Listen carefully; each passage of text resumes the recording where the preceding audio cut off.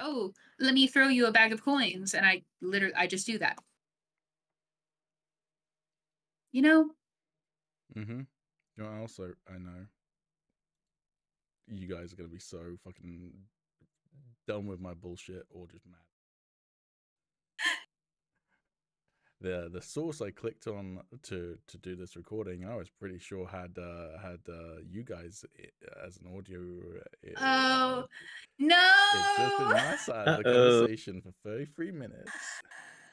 Oh my god, that's I had this feeling like I wonder if I should secretly record in OBS just in case something happens on PB's end. I'm like, no, I'm not gonna. We don't have the whatever it was umami conversation anymore. No. Okay. You know what? This presents a good opportunity to refine our thoughts and cut it down. Yes.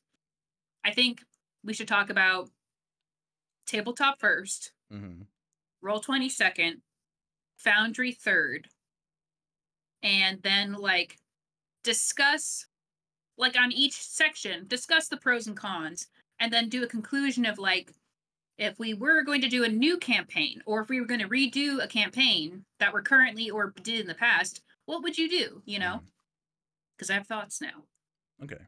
Yeah, let's take this as a silver lining and not just I'm a fucking dumbass. You're not.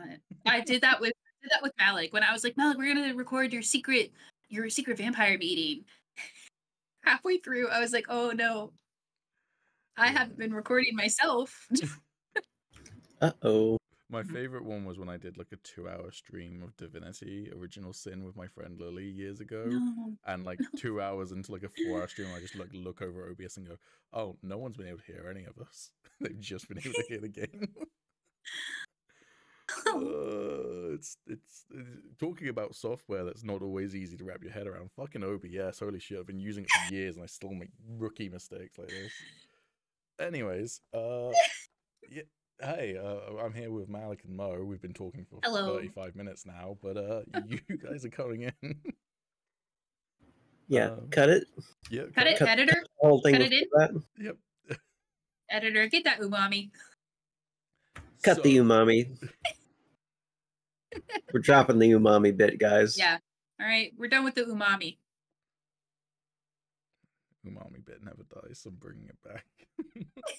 I'm going to bring it back with no context in every single other piece of content that I'm in. Yeah. By the way, I've forgotten to tell you too, I meant to mention it last time that we were playing D&D. Have I told you what I've started introing my D&D games with on stream? What?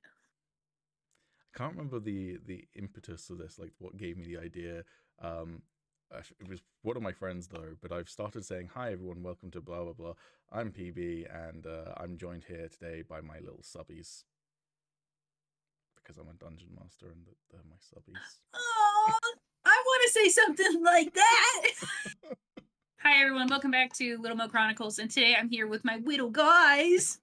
My widow guys. Yeah, they don't appreciate bunch of widow guys. They don't appreciate being called subbies, and I don't really get it, but okay. And then we're all gonna They'll learn to like it. Yeah, exactly. Anyway, so we're here today to talk about Mallek and Mo. Mallek is the dungeon master from Tales from the Frontier, a amazing Dungeons and Dragons campaign that we all streamed like 7 years ago. And if you watched through that, but maybe you probably did know about her, but maybe you didn't know about little Mo hiding in the corner. Mo was the artist behind a lot of it. You helped with map making and just various, like, you're almost like a co-DM, I think would be kind of fair to say. Like, it was definitely Mallek is like the storyteller and rule runner in the game, but like, you know, you were there as like a sidekick behind the scenes, right? If you want to call me that. Yeah, putting in some flavor. Yeah. All of the bad stuff was Mo, right, Mallek? What? Hey. Huh? What bad stuff? Hey. Yeah. When there was any bad stuff at all? For shame. You invite us here and insult us. Well... Yeah, that campaign was all hits. Everyone knows it. Well, I mean, the lack of a season 2 still... All killer, no filler. I am haunted. Yeah. But, So that's the one thing. It was Mo's fault that there was never a season 2. There we go. That was the one bad thing. Yeah, my PR team is even surprised I'm trying to make a comeback. They said it couldn't be done. I said it's been enough. They forgot. But yeah, so Tabletop Sim, you two both made maps in it. We kind of, before I realized that we weren't hearing your side of the conversation, you were both kind of regaling me with your perspectives on it, because my general perspective was that it was probably as much fun as it was to have a 3D environment, and it had a lot of like charm. Probably a little bit more difficult to make maps in it, but then you both made some very interesting points as well about like the limitations and what have you. So yeah, how about you take it away? Well, it'd be nice if the table was bigger. Way to get more room to work with. Really, just in general, like having to place stuff, just like, essentially Lego pieces is a bit of a pain. It's kind of fun, but it's definitely just a lot more limiting factors in Tabletop Simulator compared to a lot of other options. So here's a question then. So one of the things I sometimes find myself doing as a GM is I come up with story ideas, and I kind of run two different styles of campaigns. One of them is I build an entire world and just kind of say, hey, you can do whatever you want in it, and I'll just prep for it, which is kind of like what I consider like classic D&D. And that does mean that sometimes I don't have maps ready, and sometimes I just chuck a map and just go, that'll do, whatever. But it also means that for like specific moments when I know they're going to somewhere, I make sure that they've got appropriate maps and what have you. Then you've got the other style that I do, which is like very episodic, and it's almost like adventure of the week. And I say, hey, what adventure do you want to go on? And I come up with some ideas, and I throw those ideas at them, and they go, oh, we'll do this one this week. And then when I've come up with the ideas, I then come to making the maps, and sometimes I go, how the fuck am I going to make a map for that? Do you ever, when you were running Tales from the Frontier, did you ever... Did you come up with ideas and then try and work out how to make a map out of that? Or did you kind of go, what maps could we make, and let's come up with story ideas for that, I guess? Yeah, at least somewhat. It was kind of limiting, just like in the, especially for like terrain, there's really only so many options for like, the sort of placemat, essentially. And I didn't want to like, just always have it be in a grass, green floor or gray city. Yeah. So at least somewhat, I just kind of like took what I had, mostly made it somewhat similar, adventure of the week type stuff. Just like this is what's going on right now. And, usually pretty much everyone would engage with it. Yeah, I mean, one of the things I think was pretty cool is it definitely like had that kind of sense of adventure of the week of like, oh, what nonsense are the gang into this time? But it never really felt like as structured as adventure of the week campaigns can feel like, where it still felt like we could just kind of go wherever and do whatever. It's just that like, we were invested in the story, and so we got to do wild shit like was it Boo? Was Boo the character? Boo's Menagerie, is that right? It sounds familiar. I forget what the toad guy's name was. Yeah, but I remember him. He was cool. Yeah, that particular adventure was just like one that stands out to me. It's just like, that was just like a really cool, unique adventure that I can't even remember exactly how it translated or like related to the main story, but just like I do think, having some limitations can be good. It's the kind of like kill your darlings sort of approach to like telling stories and what have you, which, if you've got too many options, like if you have hypothetically 758 chairs in a folder, the largest dinner party. That might be too many options. That might be too many things to choose from. And he spends so much time just thinking about what object would be the best, and you're like over analyzing every choice, and then your characters don't go in that room.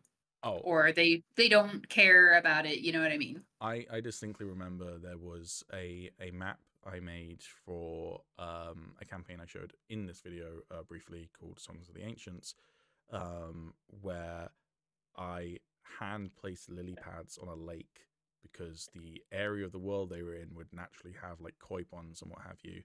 And so I was like, it's got to have lilies, and I've got lilies put in the pond, so I'll put lilies in the pond. And while I was placing them, which was taking, I don't know, half an hour to fill this pond with lily pads, I was thinking to myself, like, the players will never notice or care. And I was right, because the players never even went to that map. So, Yeah, that's tough, dude. That's what being a game master is, baby. It's like more for yourself, you know what I mean? I do so many things when map making that are like, this is for me. This is because I will appreciate it, and my players might never consciously notice, but they might notice if it's not there. But it's for me.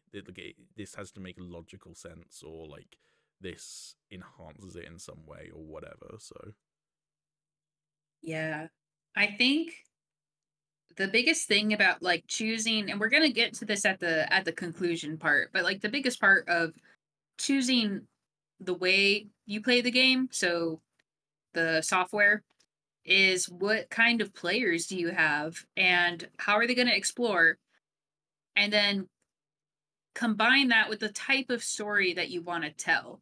I feel like Tabletop Simulator would be perfect, and I'm actually, now that I think about it, I would love to see like all the more stuff that they've made, because it's been years since I've opened it up, even just to play like Red Dragon Inn, which is a perk.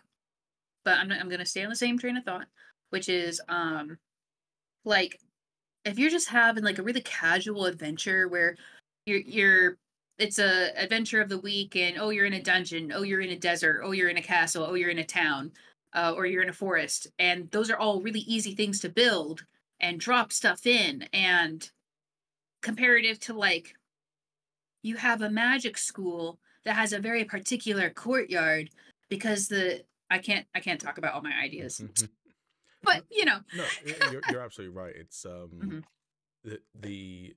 the vibe of the campaign, I guess, does make a difference, because there is a level of, in some worlds there has to be kind of tonal consistency, and that campaign I mentioned earlier, I basically wouldn't use maps made by certain artists, because I would go, that art style doesn't quite fit the vibe that I'm going for with this world. And more recently, I ran a D&D campaign called Sundered Empire, where literally the motto I went into with it is, fuck it, I don't give no fucks. You can play homebrew as long as it doesn't break the rules, I don't care. Characters break the fourth wall constantly. There is stuff that is devoid of logic, because it's all about what's the most fun, ignoring like narrative dissonance and what have you, and being able to do whatever I wanted, including using whatever maps I wanted, was incredibly freeing. And I've also kind of gone, it doesn't really, like, the art style doesn't massively matter, as long as they're good maps. But if you have a world that, for instance, didn't have, as a D&D world, as an example, if you had a D&D world that didn't have the Feywild, using a map that looks very fairy-esque would probably feel a bit weird. Or if you're doing a story that's very kind of like dour and dark and gloomy, and you've got like the cutesy art style of some map makers, that also might not always work, because you might go, this looks like the Shire from the Fellowship of the Ring, but this is a world where the Shire would have been burnt down at the end. Where's the murder? Yeah. Where's the blood splatter? Yeah. It's too clean in here. Yeah. So, there are elements like that as well to be aware of. And so I think with Tales from the Frontier, because it was quite it wasn't an unserious story or anything, but the world was lighthearted and charming. And so it didn't super matter if, like, I'm just thinking, like, you might walk into a room and be like, oh, the scale's not perfect here. It's like, it doesn't matter. It's all just representative of it. And it's like, oh my god, your characters might hyper fixate on something you didn't intend to be important, Mm-hmm. and then you're like, oh, my characters do that. Okay, I'm gonna put in a secret for you, and then they don't. It's, oh my god, it's all up to chance, just a roll of the dice, you could say. Especially when they just got little tokens and you can't like if you're good at 3D modeling or something, and you could like make your own little tokens in tabletop, that'd be pretty fun. And that would help with like the size a little bit. So, but that would be very difficult to learn. Yeah, there is another 3D, and there's a couple of different 3D virtual tabletops, and I know Wizards of the Coast are making their own one, but there is one that's been around for a while now called TaleSpire, which I've dabbled in, but it wasn't for me, and I think I'm too deep into doing 2D that I would never jump ship to 3D fully. But one cool thing with TaleSpire is they teamed up with another company called HeroForge, and HeroForge is a website where you can make like your characters in 3D, and it's designed for like I've heard of both of these, token making and what have you, and it's great. I make so many tokens with it. I love it. It's, you know, it's all a slightly cutesy art style, so it doesn't always fit perfectly for every single campaign, but you know, it's really, really good. And because they're 3D models and you can buy them to 3D print, one of the things they did is they teamed up with TaleSpire after lots of people asked them to, so that you can buy the 3D version of your model and import it into TaleSpire fully colored, and then TaleSpire has like 3D lighting and what have you. So I don't know if you could theoretically do the same thing with Tabletop Simulator. I will say I looked into how expensive that would be out of pure curiosity, and you have to be like the pro subscriber to be able to bring them into TaleSpire. So it's something like it's upwards of $10 a month, and then you can't just do unlimited characters. It's set number of characters per month. So if you want to have every single character be a unique HeroForge character, that's gonna be not really viable. But yeah, if you were just doing it for your player group as an example, then you could. And and TaleSpire does have like pre-made ones as well. But yeah, so I agree with that, because like the 2D tokens, again, really, really charming, and your artwork for them was great, Mo. But like, thank you. Things like you would like sometimes try and have them interact with something, and because they're 2D, they would like fall over or what have you, and then like get stuck underneath a 3D plot or what have you. So yeah. I do gotta say, there's times where like I want you guys to feel the depth of the character that a token, even despite how wonderful, beautiful I draw their artwork, doesn't like do the justice of like introducing them as like a figure. And I like I straight up I totally forgot about TaleSpire when this started coming out. Like, they were developing it, I got so pumped up for it. I was like, this would be perfect. But I guess I just forgot. As well as like you said, like it's expensive. And we already had like Tabletop Simulator, and I know I didn't want to do that. And for the specific type of game I had, I decided not to go through with it. And now that you mentioned with the token thing, I'm one of those kinds of people that I didn't buy Baldur's Gate. Shame on me. Because I was like, oh, they can't look exactly the way that I want them to look. And I feel like I would go insane purchasing every single asset that I could to make a whole list.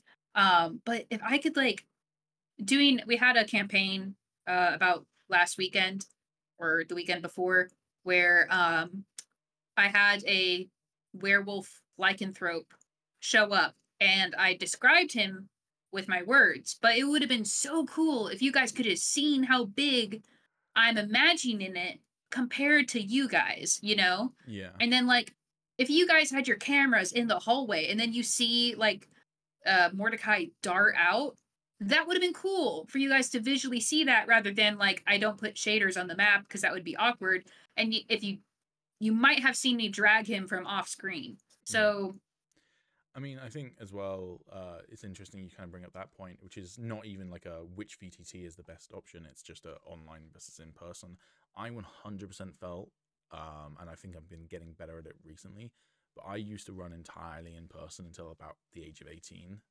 And then when I started playing online and I started using maps constantly, because that's what kind of ensured that my players were invested and engaged, it then got to a point where I felt myself not describing environments or characters as much, because I was like, it's in front of you. I've put all the work in to put the lily pads on the pond, therefore you can see the lily pads on the pond. Whereas prior to that, playing in person, where there was very little to no visual aid, you would put in the description like you're an author. And you're right, that there is, like, I would absolutely love it if you could see the full scale of a creature or what have you. You know, it'd be kind of cool in a way if you could almost like do cutscenes in a virtual tabletop where like you take control of everyone's camera and you show them a particular thing. I have no idea how that would work, but like, you know, it'd be kind of cool. But yeah, like I as I say, I think I had to work my way back to kind of going, oh, I should be putting description in as well, because this is still, even if it's not fully theater of the mind, ultimately playing a tabletop game is always somewhat theater of the mind. And I think if you don't put any description in whatsoever, which is what I felt myself doing sometimes, as players would enter a room and I just would not describe it at all, I'd just be like, you've entered the room, is that then it stops being something that they're imagining and it becomes, this is the stuff directly in front of you. Whereas, like, again, going back to something like Tales from the Frontier, as much as I remember some of the 3D maps, by and large, I don't really remember the 3D maps. I mostly remember memories of the events that happened, which are conjured in my head like I was reading a novel. Yes. Like Apophis fucking a doorknob. Or what? Was it a door or was it a doorknob? I can't remember which one he fucked. Oh my god. It was a magic door mode. Did you Yeah, it was like a... Come on, it was essentially like a door with like a magical talking face on it. Yeah. You know, there wasn't anywhere for it to really go. It was just kind of, you know, just kind of going in there. Yeah. But, you know, for some reason I've got that visual image in my head. Like, it's one of the ones I'd kind of like to get rid of, but you know. Yeah, and I mean, there were plenty of times when, you know, we would just essentially pull our tokens on just the edge of the map and just be, you know, talking about something. You know, just like, especially like if y'all are trying to like go somewhere and like, because mostly I tried to like kind of lead y'all to an area and then just kind of put a bunch of side stuff around and, you know, not really tell you like exactly like how to advance the main quest in a way. So that way you're just kind of left there like, well, I guess we'll just look around and see what's happening. Bother this old man. And eventually, you know, at some point they'll stumble across something to lead them back onto the main quest. Yeah. I mean, I think that's the trick in general of being a good game master. And again, it's something that I think you, particularly because we were probably one of the rowdiest groups I've ever been a part of, other than maybe the group that Mo has now, is putting the tracks back in front of the players without feeling like you're putting the tracks back in front of the players.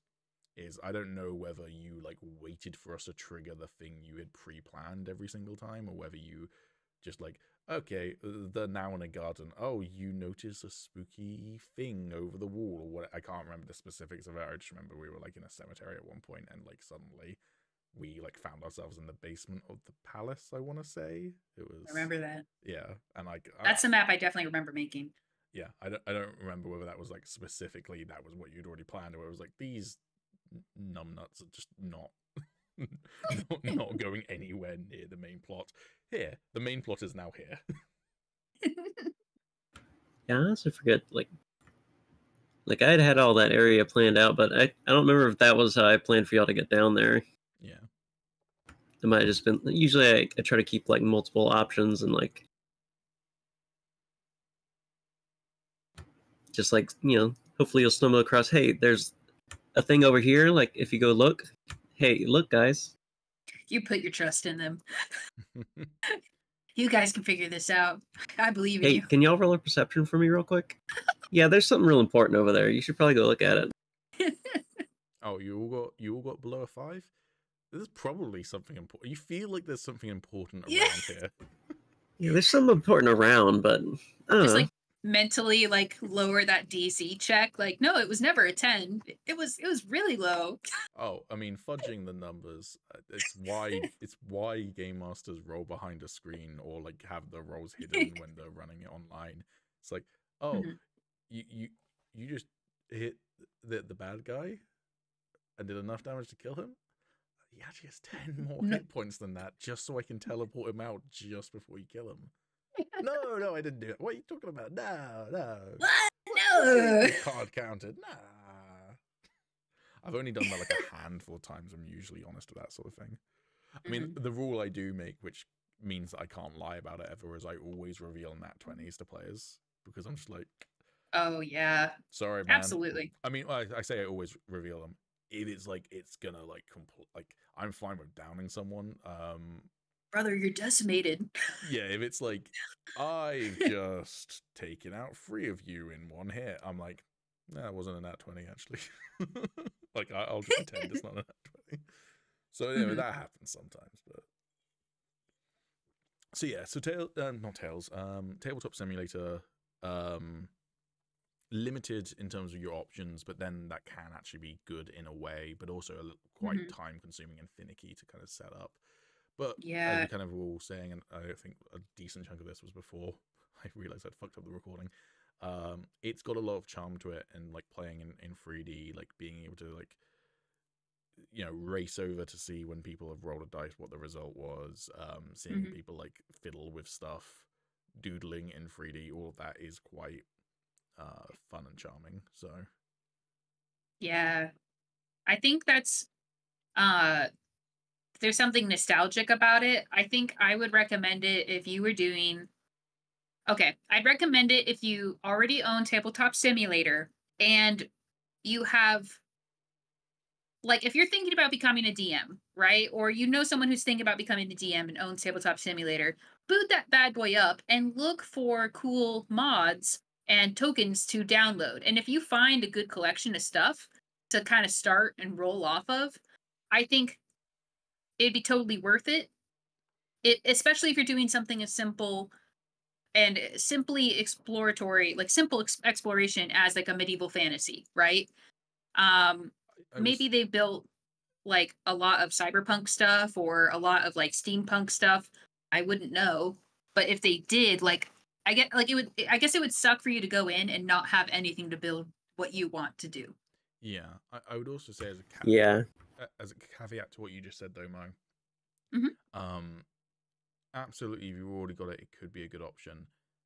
The other thing I would say, which is not to deter people from it, but just to kind of put it as a word of warning, is if one of or a lot of your players haven't used Tabletop Simulator a lot, it might take a while for them to get used to how to control it. Because whenever we bring in a friend who hasn't really played Tabletop Simulator before to play a board game or a card game, and they're like, oh, I just want to pick up one card, and they accidentally pick up the entire deck or whatever it might be.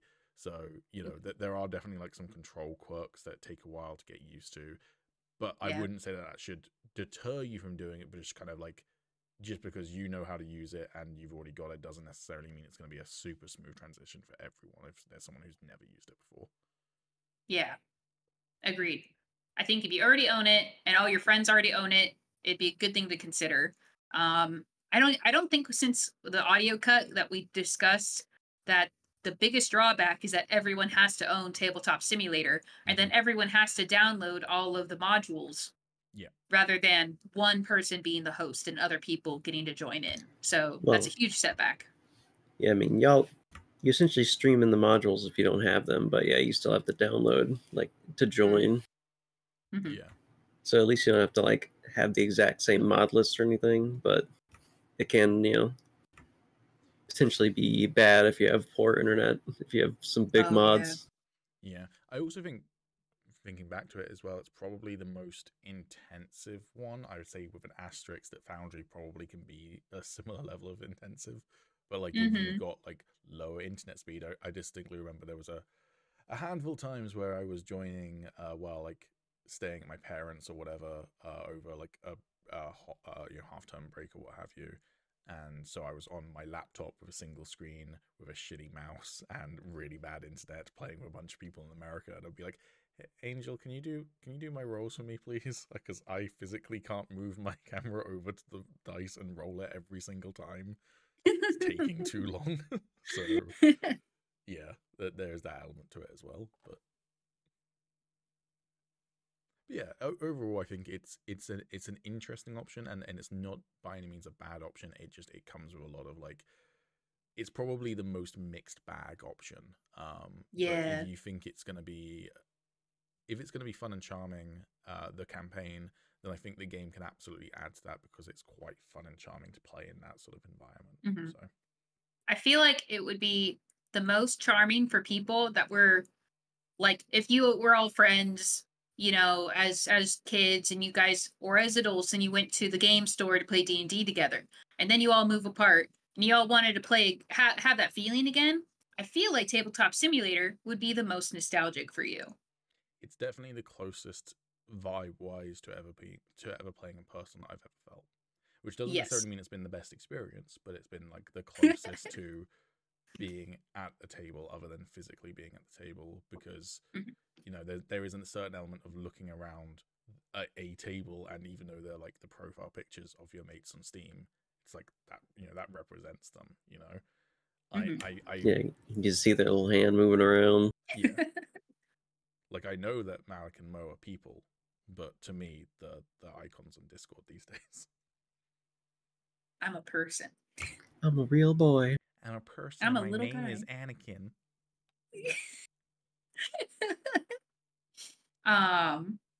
Shall we move on to Roll20? Yeah, I think Roll20 is like the easy one to talk about, right? Because it's free entry. That you don't get a lot for free entry, but it is completely free. And when I say not a lot, it's you can run a game, you can create a game, it runs on their servers, and you do have some file storage. I looked it up in the video, so if you're watching the video, it was in the video earlier. But it's not a lot, so you can have music in there and you can have some maps in there. But if you're doing a lot of maps and a lot of custom artwork and a lot of music and what have you, you're going to hit that limit relatively quickly. You can also subscribe, and the subscription is not super expensive per month. I think the cheapest one's $5 a month.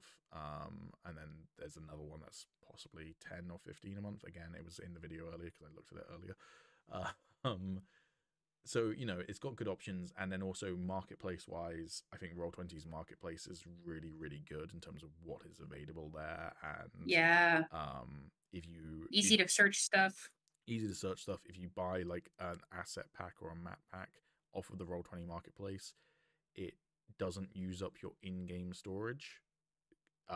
So like, yeah, you can have maps that are made by other people that you bought off the Roll20 marketplace, and they're just in your game without using up your storage, which is nice as well.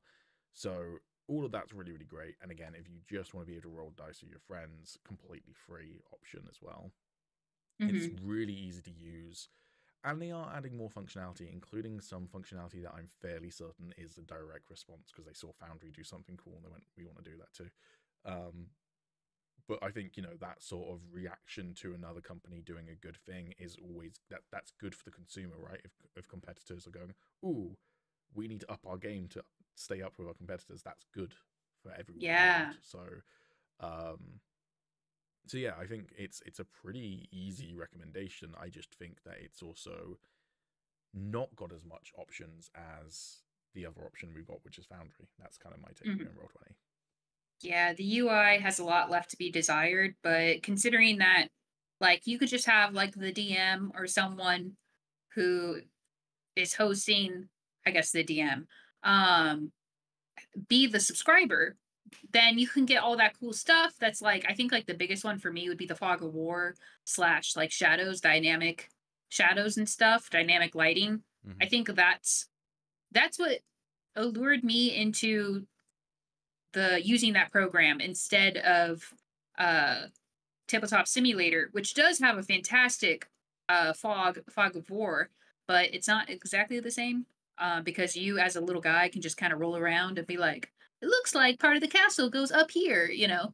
And oh yeah, we didn't even touch on the Fog of War thing in Tabletop, but yeah, I don't think it has a height function, does it? Yeah, no, it's it's pretty much just like little screens. Mm-hmm. I'm gonna be real. I didn't even remember it had focal pull. Yeah, because I remember you guys going through that map that I helped make, which was the underground like castle / cemetery.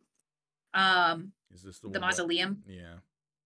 And I remember there being a fog of war, and I can't remember exactly, but I think someone was like, "Hey, it looks like there's like a secret passage here," because the fog of war wasn't like exactly aligned with the tokens, Gotcha. because it like hit a curve or something.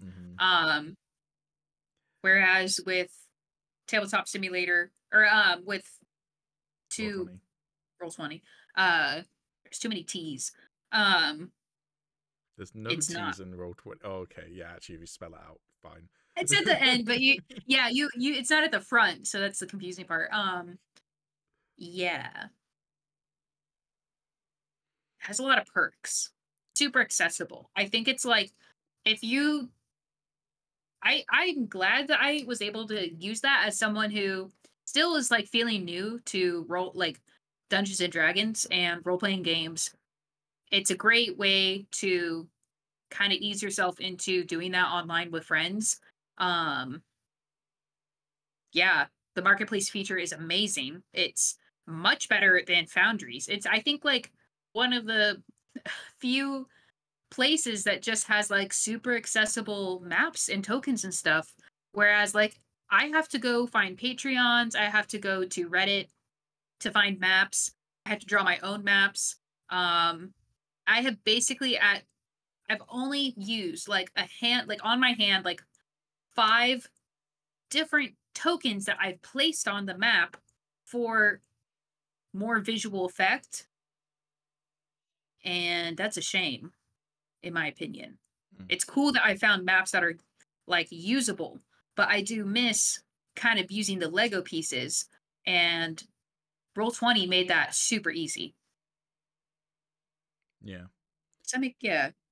I mean, for me, what I do, which thankfully most stuff that you buy in Roll20 you can download to your computer, but then it's using up storage and you've got to like have it filed properly, is I just basically download most of my things from Roll20 and then make them myself or use the pre-made ones but just bring them into Foundry.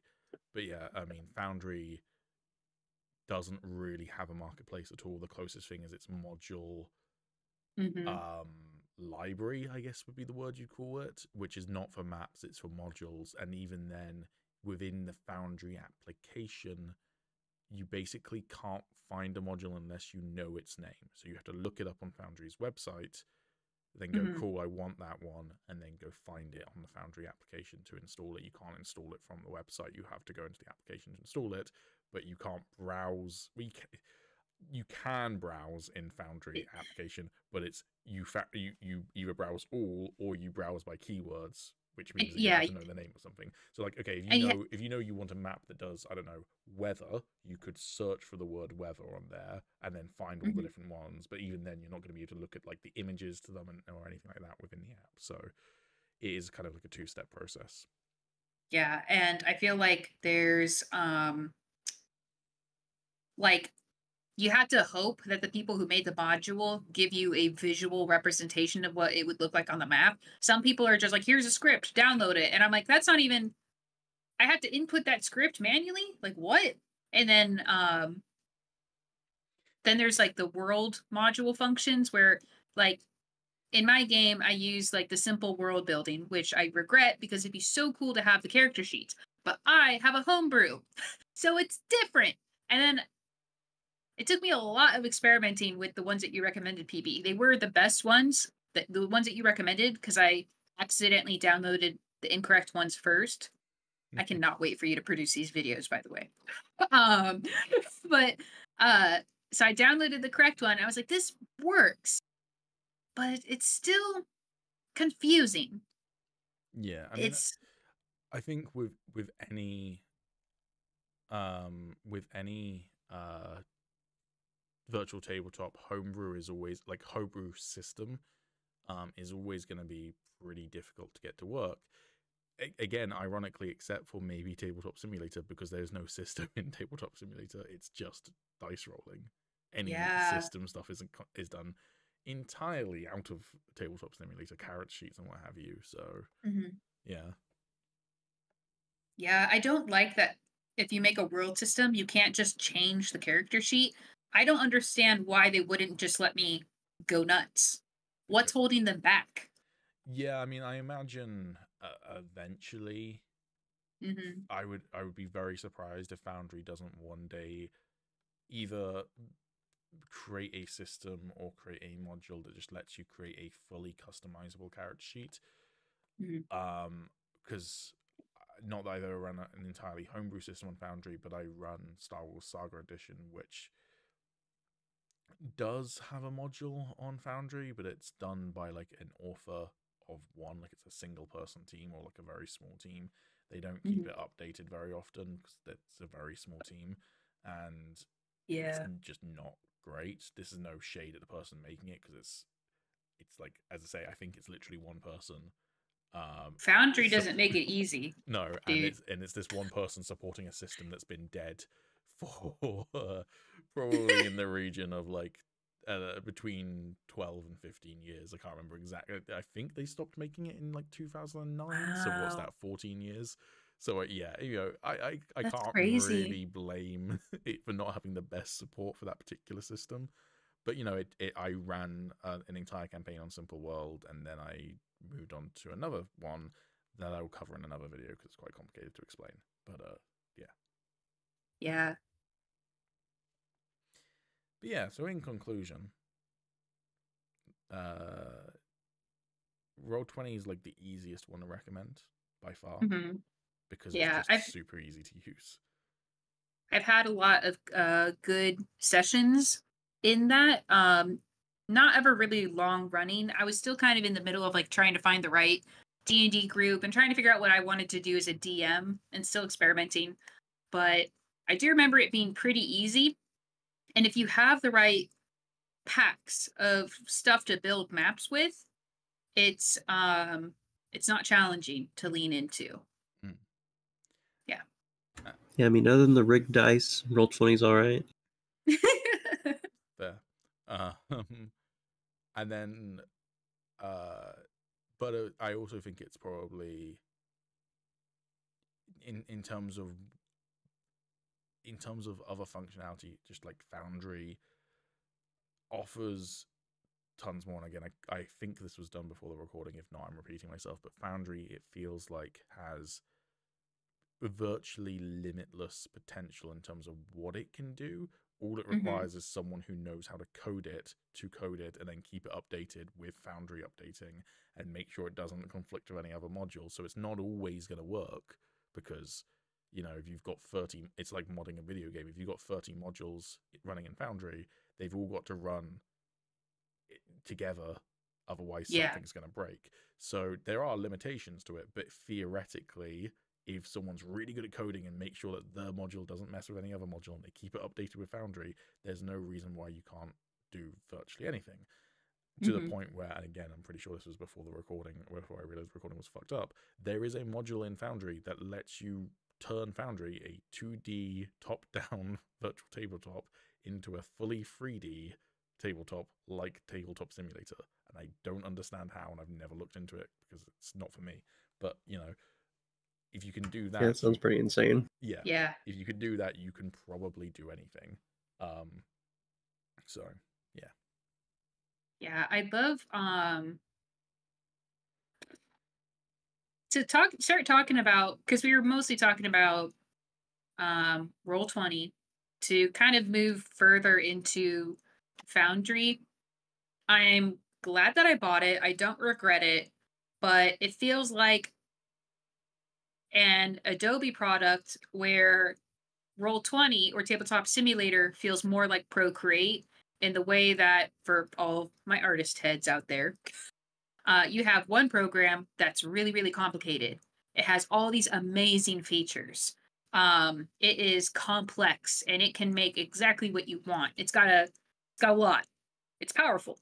And then you got these other nice two little guys that are kind of bare bones, but they're simple in comparison and easier to use in comparison, especially for, I feel like, newbie DMs, not necessarily newer players, but I feel like Foundry is so overwhelming. As I feel like the campaign I'm running now is kind of really my first official. You know what I mean? I feel like all the rest was really just practice.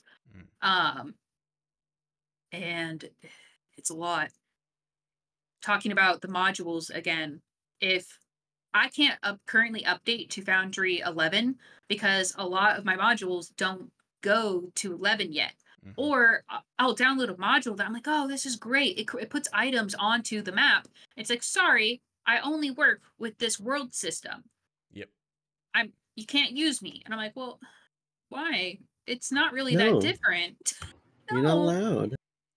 Yeah, I want it. One thing I will say as well with Foundry, which there is no guarantee that this is across the board, but my experience with Foundry has been that the community tends to be incredibly nice and helpful. Yes. So exactly on that note, I had a module that didn't run in anything other than D&D 5th edition. And I reached out to the author and I was just like, hey, I love your module because I use it in D&D 5th edition, but I'm currently not running D&D 5th edition. Hypothetically, is it even possible for you to make this run in a different system? How much work would it be? Like, please. Hypothetically, if you've got the time and it's not too much work, could you do it? And if it is too much work or it's going to take a lot of time, like, could I sponsor you? Like, you know? And they were like, yeah, no, it's a lot of work. And I was like, cool, I don't understand coding, so I'm just going to believe you on that. But, yeah, all right, fair. So, yeah, at least they're like, you know, pretty chill about it. And as I say, like, he considered it. He even said that he was like, I'll look into how much work it is. And he came back like a week later and was like, it's a lot of work. And I went, fair. Man. Yeah, I feel like, I don't know. I feel like I'm probably going to see something other than Foundry succeed before Foundry becomes easier to use. You know what I mean? Challenge accepted. I'm going to make you a pro at Foundry. Yeah, I feel like there's so much stuff I like about it. The UI is very beautiful. Lots of cool modules. It's really easy to create a handcrafted world. It's awesome for like deep storytelling. And it does have modules that ways to like use the roles that you type and make it work with your character sheets and stuff. And it's complex. It's cool. I don't know. I just kind of feel like overwhelmed. I don't feel like I should have to know how to like drag my way through it comparative to like how easy DMing should be, where you're just sitting down at your chair, you got your little sheet in front of you, and then you just tell a story, you know? I'm like, oh crap, Angel can't see because I didn't turn her token on. Oh, hey, here's your spell card, which by the way has to be a weird item instead of just like spells. Like, and then like, oh, well, it's not on this token on this part of the map. And then, yeah, so like yeah. a lot of that is just understanding the logic of the system. And I do agree, it's not as easy to wrap up your head around the logic as it is with something like Roll20 or Tabletop, which doesn't have any of that sort of functionality regardless. So yeah, you have to wrap your head around it. That's true. Foundry does have a bunch of wikis that you can read up on, but you know, it's a lot of homework at that point, sort of thing. There's a lot of like, people have already done the troubleshooting for you, so you can probably find an answer to figure out what your problem is. That being said, there is like some pretty tough tech issues that come with like basically hosting your own game as a DM. That was, I think, one of the most, it's not infuriating, but it was aggravating, because I'm the kind of person that if the technology isn't working, why the heck not? That's what it was designed for. We had a problem where I was about to host a game, but because I got a new service provider and I moved, the AT&T was like, no, sorry, that port isn't open. But I didn't know that. I didn't even know what a port was. And then the people at Foundry have like mods, and then those mods have people that they'll recommend to talk to you. And then you get in a call and the guy's like, oh, have you tried this, this, and this? And yeah, have you tried basic thing? have you tried, hey, your mic's not working. Hey, have you tried, can you you do this for me? Can you Oh, okay. That's not working? Oh, hang on. Can you call your friend in here? I do have one question though, Mo. Uh-huh. If you'd ran a game in Foundry before this, then you had to set up port forwarding. No, I didn't. Okay, yeah. Okay, so okay. I'm gonna tell you about another problem I have with Foundry, which is I buy Foundry. We play, I think, our first game at the old apartment I used to have back when I was using Spectrum, right? Everything worked fine, and then I bought a new computer, and I put all of my files on it, and I move. I take my new computer to my new house, and I get new internet, and then we play our next game. Like, a lot of that happened between then. Before the game, I had to I spent like a week or two trying to figure out how to get the Foundry data to work on the new computer.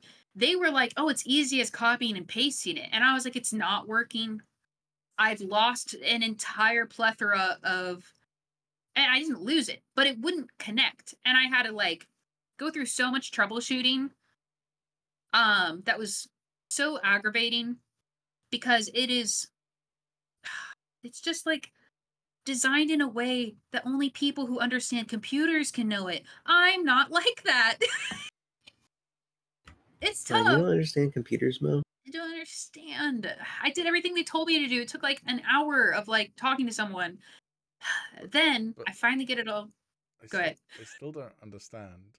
The only way I can make this make sense to me is that you must have already had a port forward set up on your previous machine on your previous internet, because perhaps you can't host a game online unless you're either using another server provider like the Forge or your port forwarding.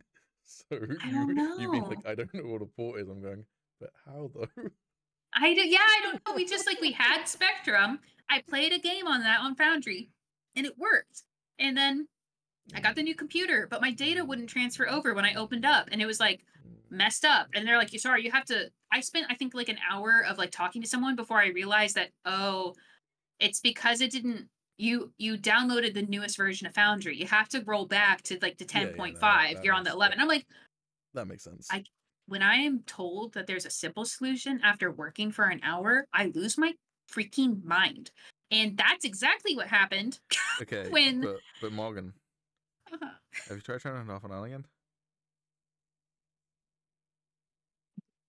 I did it so many times. Okay, and so then we're playing it at the new time at my new apartment on my new computer. What's and the time got to do with any of this? Shh. Listen. You call me here. You let me talk how I talk. And then we boot it up, and no one can connect to my game because AT&T doesn't allow Foundry you to connect to Foundry through that port. And I had to do all this troubleshooting, and it was infuriating. Yeah. The problem wasn't that. Yeah, we walked her through forwarding her port. Yeah. But then once Foundry got involved. Well, then we found out it was AT&T. Yes. Their problem. Yeah. It so was some ISPs will block. I can't remember what it is specifically that they block, but basically it's people connecting directly to your port when it's open. It's a safety feature, which makes sense. Sure. And lots of ISPs make it very, very difficult to fix that. Which again, it's definitely annoying that it's the pro and con of you running the server yourself, right? Because the con of it is that all of that setup and potentially annoyance with companies being frustrating. The plus side of it is that everything runs off of your computer, so storage limits and what have you are out of the window all of a sudden. Even on the biggest subscription on Roll20, I think the storage amount you have is something like 3 gigs, and I was hitting up against that with one of my campaigns, and that's not a problem anymore. So it's the pro and the con. of it is that it's super double-edged. Yeah. And but the flip side of that again though is that once you're set up, unless you move or what have you, which case fair enough, you would have to reset up. But once you're set up, you don't need to fiddle with it, sort of thing. Absolutely. So, I think if I had to like quickly, because I kind of went on a little bit of a rant there, and I have a habit of doing that, but if I had to quickly sum it up, the problem is that I paid for like almost $50 for a product that doesn't have any like legitimate tech support. It has people who will give you advice. They're not tech support. I don't think that mod was being paid. And bless her heart for dealing with me, but bless her heart. But she told me to get a boba tea before dealing with you. Oh, yeah, Maybe we both needed her it. And just be like, yeah, you should get a boba tea next time I call you. She was like really passive aggressive with me. I feel like she was like sending me like an aggressive smiley face, like, looks like you didn't do everything I told you to do, because by the time you replied, that wouldn't have been enough time. And I'm like, I'm telling you that I'm almost confident that this whole selection of things you're telling me to do isn't going to work. I already did like half of it. Nothing's changing. And then it really did just turn out to be that if I had called my service provider and asked them, hey, can you open up this port? They did it in like 5 minutes. I just had to have the number of like the tech support to call. It fixed it in 5 minutes, where I wasted like an hour, I think almost like an hour and a half, doing all the things that people who are not tech support were telling me to do. Yeah. I mean, Foundry is a significantly smaller company. Like, I have no idea how big their team is, but Roll20 is humongous. I mean, to be honest, I don't blame them. Even if they had regular tech support, I wouldn't blame them for not knowing that some ISPs apparently block your shit like that. I mean, I feel like the flip side of that, if they did have paid tech support, is that at this point, I would expect them to know that, because surely they've had enough people message them about that at this point. You know what the thing is that she knew that that was a solution, and she said, well, you tried all these things and you deleted all of your firewalls. Looks like you're going to have to call your ISP. And I said blatantly, like, I'm sorry, why was that the last thing that was recommended? I'm frustrated because I just wasted an hour and we have to reschedule when I could have used 10 minutes to call my ISP first. And she's like, well, we have an order of operations. And I was like, well, I think I'm going to talk shit about you. That is literally, unfortunately, a customer service thing where, like, you're not allowed to immediately direct them to like the outward thing. You have to keep them in your system until they leave. Basically, I don't know. I think as well, like from my perspective, in my job, I don't do tech support per se, but it rubs up against tech support because it's system support and process support. And you do get people who are like, you know, you want to assume that they're not an idiot, which I'm not saying you are an idiot, just to be clear. But listen, I don't know what a port is. So yeah, you see a lot of shit in any sort of support. So you go, okay, well, it's got to be something more complicated than the Occam's razor, which is the most simple option. And then it turns out that no, it's just because they didn't click this button or whatever. And you say, well, okay. I feel like, you know, it might be an element of that as well, but ultimately, yeah, it's a smaller team, it's a smaller company, so I do expect on the one hand support's probably lesser, but on the other hand support's probably a bit more personal. I don't think I've ever actually contacted Roll20 support, but I imagine that Roll20 support is probably very kind of. It's an old system, you know. It's been around for a long time, comparative to Foundry. Yeah, I wouldn't be surprised at all though if I went to contact Roll20's customer support and I had to go through like a web chat that like tried to direct me to the right place first of all, sort of thing. That's the sort of like level of like bigness they are. Is that's an efficient way of them to deal with people contacting them, which is fair, but that then obviously is less personal. Yeah. So any company of size has to do that to filter through calls. Otherwise, it's just impossible. I feel like the more that I think about when I have a frustration like that, that will pivot me to never have an interaction with that element ever again. But I had already put so much into Foundry that I was like, no, it's fine. Like, I'm so glad. And as you said, now that it's fixed, I never have to worry about it again unless I move or get a new service provider. But at least I know those tricks now, right? I feel like you would never have to worry about tech support with Tabletop Simulator. You would like know immediately, oh, there's too many items on the board, or oh, someone doesn't have good connectivity, or there's lag. It would just be that simple. With Roll20, I can't imagine people having tech problems other than, hey, like, I keep rolling once, you know. Yeah, unless they literally just have like an ancient laptop or something they're trying to run it on, like you shouldn't have any problems with the web browser. I mean, yeah. To be fair, I have had players have issues before, but it has always been clear cache and it works sort of thing. So it's like really basic browser support, which if you don't know about that sort of thing, you might not know, and you might have to contact Roll20's support. But, you know, general rule of thumb on the internet is that like if a website's taking forever to load that has a lot of like visual stuff, try clearing your cache. It's a pretty good idea of like close on unnecessary programs, those sorts of things, you know. So you know, another thing too is talking about cache. Foundry, because it works as a browser, which I had no, I mean, of course now I understand it works as a browser because I guess a lot of games work that way, but I didn't know it was a browser. I thought it was like a game, kind of like Tabletop Simulator. Like it was a program that ran off my computer, not like a different type of Chrome or a different type of Firefox. And well, I mean, like, isn't it a program that runs on your computer or something? It is. The server is hosted and the players connect via browser, but it runs off of your computer. It's an application. See, that's complicated. And what I have to do is like, it's okay, man. You don't understand computers. It's a .exe file. I don't understand. It's a .exec. It's an executable. I'm just a girl. I don't understand. Wow, why are you bringing gender into this? Yeah, we're trying to get more girls in STEM. We can't. We gotta let them know we're inclusive. We gotta get the girls in here.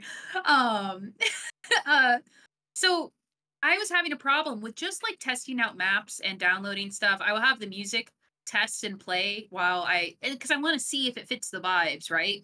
And I started to realize I'd open up and activate a map and the music wasn't playing. And I was like, what is the problem? And they're like, oh, you have to refresh the cache. You have to press like Control F5 or whatever, Alt F5. I don't remember which one it is, but to like, F5, but... yeah, that's what I did. And so then it would refresh my program. And I was like, this is kind of crappy. Yeah, I feel like that's, again, possibly user error of you not knowing the most efficient way to sort out. Because I don't know specifically the situation you're talking about, but I've never had to, like, refresh Foundry to get music to stop playing. And I made well, at first what I was doing is I would just have a music file somewhere on my computer. And like it would be organized, but it wouldn't be in the data folder. It wouldn't be like in the Foundry folders. That was your first mistake. I still think it's not working because then I would like take once I figured it was that, I took all the music folders and I made a music folder in the Foundry folders, like where it's with all the tokens and other stuff. Like you can make folders that appear in the selection. And I sourced it from there. Like I resourced all the music and I'm still having this problem. And I'm like, can I just like have it not cache so much stuff if this is the problem? You know? Yeah, I still don't know specifically what the problem you're having is because again, like this is not a thing I've ever run up against. It's just that stuff. Because I'm a girl. I'm not a gamer guy. It's probably just like understanding the logic again. So for instance, one of the things it could be, which I don't think it is, but it could be, is if you're setting a particular music file to play on a map, when you go onto that map, it won't play unless that map is the active map. So yes, hey, I know that. Okay, cool. Hey. So it's the chances are though it's something like that is happening. Yeah, it's definitely a refresh problem. It's like I would activate the map, and then the music would be at 0 out of 0. I'm like, no, the name is there. Like it's supposed to be playing. Okay. And then I would have to refresh it, and then it would start playing it again. And you guys can have it play on your end, and not on mine. What format are you using? MP3. I've heard that there's a better one to use though, like a O, like it starts with an O or something. MP3 should be fine. WAV tends to be a little bit problematic for me. But... yeah. But I think the point I'm trying to make. Getting good. Shut up. Yeah, I recommend that as well. Could you just like understand basic information? Could you just like be smarter? Smarter, please, come on. Shut up. And I think the point I'm trying to get at is that Foundry has a lot of points of error that can happen. It has so many opportunities to fail, which can make it really frustrating. It's like it has so much it can do, and that causes a lot of not variables. It's where there's an opportunity to attack it, you know? Yeah, I would... Vulnerabilities. I would counteract that and say if you're not bringing any modules into play and you're just talking about Foundry, there's not actually that many. But... That's true. But they are still more complicated than they are on any other system. Therefore, you need to wrap your head around them, such as port forwarding. As soon as you bring module into it, absolutely, you need to. And, you know, I recently sent Mo a spreadsheet of all the different modules I have and just created a page for her so that she could have all the modules she had. Because what I was getting really frustrated by was if I created a new world or I updated Foundry, I'd be like, oh, fuck it. I got so many that I don't use or I only use on this game and not and I don't remember. So I had to, like, you know, do an organized of this is all the modules I have and what they do and which ones I use for which game, because it was getting too complicated to kind of keep my head on the top of it. So I think that when it comes down to it, Foundry is, I think, really great for people who are experienced with storytelling and computers and being a dungeon master. It's really great for all of those things. It's got an excellent UI. It's got so much it's going to do and be able to do, but it can be really frustrating in certain conditions. Yeah, I mean, I guess what I would ultimately sum up with, if I'm going to use, you kept on using Photoshop and Paint Shop Pro and Paint and a lot of my maps are from Patreons or from Reddit, but then I have to draw some maps myself in Photoshop. Oh, and I was those just talking about your metaphor where you were comparing them with like. Oh, right. Yeah. Where you were comparing like one of them's Photoshop and one of them's GIMP, what have you. Yeah, those are the programs you used. And I'm going to use my parallel, which is cameras, which is that Roll20 is a very high quality point and click camera. It does what it says on the tin. It takes really good quality photos that you point the camera at them and you take the photo and it does it. And that's it. What it can't do is go from a wide angle lens to a telephoto lens without losing any quality. You can't change lenses, you can't change the flash, you can't change the body configuration, you can't have extra batteries put into the camera.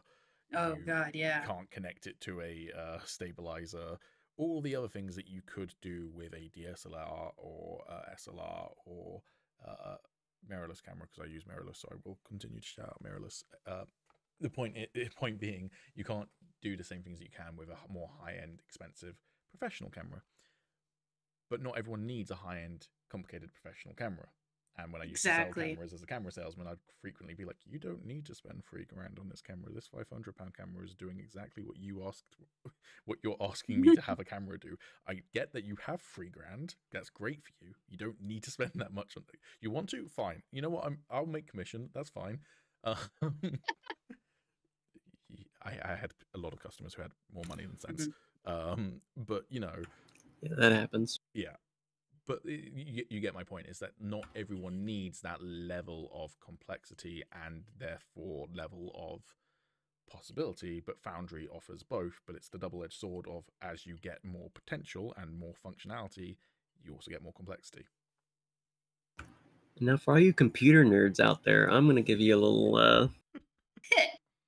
Tabletop Simulator is essentially the Python, whereas Roll20 is sort of like C++, and Foundry is like assembly.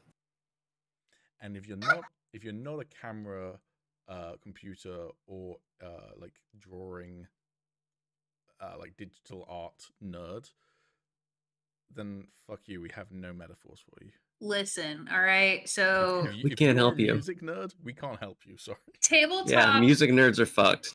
Tabletop is like sweet, and then Roll20 is like sour, but then Foundry's like umami. What? We don't understand what it is. We don't understand. The best part is that was all lost. No one's gonna get the context of that. No one gets our bits. I'll say that I'm so excited for you to help introduce a lot of people to like how to do stuff in tabletop roleplay online, creating tutorials, which I'm sure are going to include a lot of stuff about Foundry, because I don't think there's a lot of good tutorials out there yet. There are plenty. I don't want to like say, yeah, you're gonna be the only one on it. You're gonna be the best one. I've watched a bunch of them, but yeah, I just think everyone has their own unique perspective, and hopefully, like, my takeaways will be helpful. I also think the one last thing I'll say on Foundry, I have never, until I used Foundry, had players go, "Oh wow, that's cool," in terms of a thing that the application can do. Thankfully, they've done it to like story stuff that I've done and what have you, but never to like, oh, the tabletop that we're playing on can do this. That's cool. That has happened multiple times with Foundry, because I've downloaded a new module, got it to work correctly, and players have been like, "That's fucking cool." Yeah, the journal stuff is like really cool. Like getting to show you guys, like, hey, I made a whole page for how the homebrew works and how the economy works, and you guys can access it quietly at any time. You know, having all the spell cards, showing it to the group. It is really cool. I think I would recommend Foundry to people who don't mind getting frustrated, who are like able to take the time. If you were like, we're gonna play D&D next week, don't. Not with Foundry. You gotta, I feel like it needs a little bit more time than that to like warm up to. But it is, if you can learn it, it's fantastic. And Mallek, I don't think he's ever ran a game in Foundry, so. Yeah. You know, I have a question for you both. What'd you say? I said I don't think you've ever ran a game in Foundry, so you can't really say from a game mastering perspective which one, but I can only say as a player, it's been pretty easy to put it in my browser and play the game. Yeah, from a player perspective, I think it's as easy as any other. It's literally just from the game master perspective that Foundry is a little bit more difficult. I have a question for you both, because I haven't DM'd in tabletop. I've helped build maps, and I've watched you guys play. So that was my first introduction to D&D, like invested in watching a story, right? Yeah, so we beat you to it. So I want to ask you guys, what do you guys enjoy playing in the most? And this could be for any reason, if it's nostalgia, if it's for the ease of use, or if it's for the amount of stuff you get out of it. I would say for me, as a player, I think I'm pretty easy regardless. Like I'm for me as a player, I play in a campaign that's almost entirely theater of the mind, and it's still on a virtual tabletop, so I don't need a lot from a virtual tabletop as a player. I appreciate more functionality. I guess in terms of, as I say, like emulating being in person, Tabletop Simulator did achieve it the most, but it was also like, I don't think I would want that from, like, I play in a Call of Cthulhu campaign, right? I don't think I would want to have to faff around with stuff getting stuck or like falling off the table or what have you, when like my game master is explaining to me like some unknowable horror that I'm seeing, and I'm like, cool, I'm gonna roll a die. Oh, it went off the table. Yeah, my someone decides to flip the table. My fake beer mug fell off the table. I have to spawn a new one, you know. Yeah, exactly. So like that sort of thing, I'm like, yeah, you know, it was, I think Tabletop Simulator was absolutely perfect for the sort of campaign that Tales from the Frontier was, but I'm not sure it fits every. It's not that it doesn't fit every single sort of campaign, because I could be absolutely fine with it, but I think it is geared towards campaigns like Tales of the Frontier if you're going to use it for that sort of thing. A bit more limiting. How do you feel, Mallek? About what? Brother, are you paying attention? Are you here with us? Brother? You mean you in got general? a pulse? I'm drinking your Roll20 About what? Playing? Yeah, DMing? which one, what, as a player, do you enjoy playing in the most? I think that's really what it boils down to. Like, what's the most fun for everybody, not just what's easy to use as a DM. I mean, honestly, they're all, if you're just the player, they're all great options. I mean, because they're all kind of affected by internet issues, but some probably a bit more than others, but generally they all provide a pretty good, just sort of I don't know, just a layout, I guess. Something to help out. So you don't have I do think that you can go into a lot more detail with things like Foundry or Roll20. I think that's really, that helps a lot. Yeah, I feel like if it comes down to it, the more, I don't want to say elevated, but the more detail-oriented and role-play oriented, the more serious your story is, I think it's like it's more likely to benefit from some of the assets or some of the things you might be able to find on Foundry or Roll20. Yeah, I think that like Roll20 would be in the middle of like a semi-casual game. Like Foundry is very more professional storytelling. Professional is not very burnt. Formal storytelling. And then Tabletop would be for very informal, fun stories. And that's not exclusive. That it's really what you make of it. But I feel like that's kind of the vibe I get from all three, I will say this is going to be the last point that I'm going to make on this, because I've noticed the time is 1:30 for me and I still need to have a bath before I go to work tomorrow. So the last thing I'll say on the three that's just popped into my head while we've been talking about this from a player perspective is specifically Dungeons & Dragons 5th edition. I can't say for every single system, and I know that some systems don't do this on Roll20, but specifically for Dungeons & Dragons 5th edition, you also get the benefit of when you level up, it walks you through the level up like it does on things like D&D Beyond and what have you. So like, oh, this is the spells you get, or this is the feature you get. In Foundry, if you're doing it entirely in Foundry as a game master, you need to both lead your players through it. Either they can read it up in the books or you can read up in the books with them, but you then need to add that stuff manually to their character sheet. There is no character level up UI. And likewise in Tabletop Simulators, there is no character sheet, so you have to do it outside of that.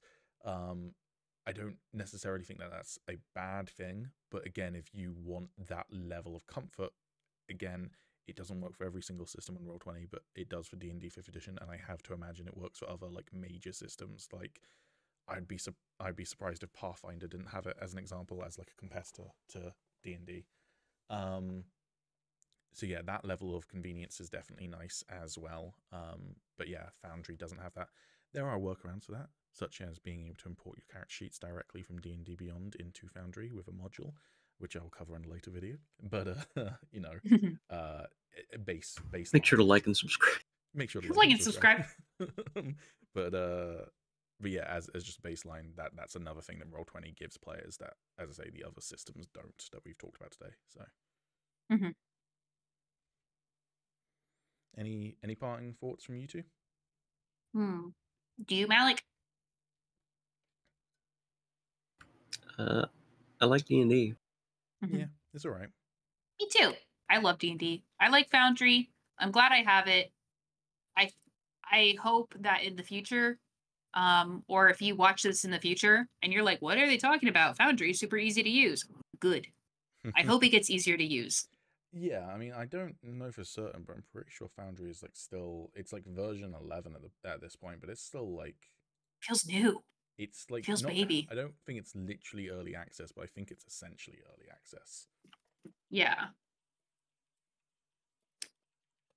I think if you are considering like what kind of game you want to play and what kind of game you want to DM, try them all out. And don't be afraid to like spend $1 or $2 and see if you want to refund Tabletop Simulator, because even if you don't play it for D&D, there's a lot of cool things you can do in that game. And Roll20, you pay, it's free to try out, and then it's like $5 a month. If your D&D group is like, oh, we're not going to play it for 6 months because some guy started working in Antarctica and he doesn't have internet service down there, you know, then you can unsubscribe for a little while and come back to it. Yeah. Yeah. And then Foundry is a one-time payment, just like Tabletop Simulator. So kind of pays for itself in the long run. Yeah, just wait for that Steam sale. Wait for that. Get it for like $5. Yeah. You can buy a 4-pack for $20. Maybe it's a Humble Bundle, you know? Yeah. I don't know if it does Humble Bundle, but I hope it does. I imagine so. Yeah. Yeah. I ultimately, and this is kind of what I said in the video that I recorded the other day, they're all good options for different purposes, and it's just finding the right fit for you. And there are obviously loads of options beyond those three. We've talked about a handful of them today. And yeah, it's about finding the right fit for you, and that might take a while. It might take a little trial and errors. For me, I've ran in Roll20 and then Foundry. I never ran in Tabletop Sim, but obviously played in Tabletop Sim, and I know that I probably would never go back to Roll20 to run, and I probably will never leave Foundry unless like a really good competitor comes along. But yeah, like, you know, that's not because it is de facto the best one. It's just, it's the one that vibes with me the most for what I want to do with my games. So yeah, I think I'll definitely be keeping my ear on the ground as well for something better and more accessible, because I don't like the way I feel about the art program Procreate. I'm satisfied, and I'm probably never going to move away from that. And I don't feel that way about Foundry. It's great, but I'm still looking. And so I'm keeping my eye on things like TaleSpire, and hopefully something new or different will come out, or maybe a big update with Roll20.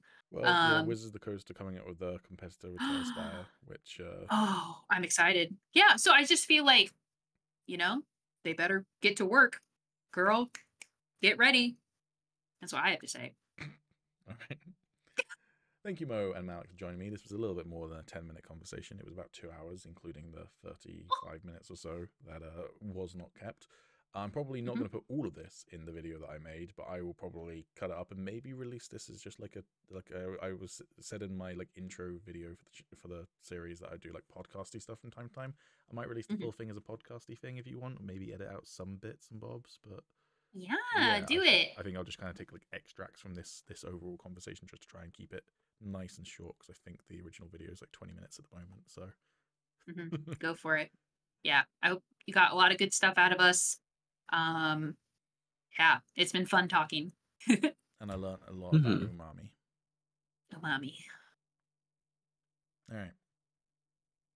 Thank you. Thank you, PB, for inviting us. Yeah, thank you. Yeah, thank you. Yeah. Bye-bye.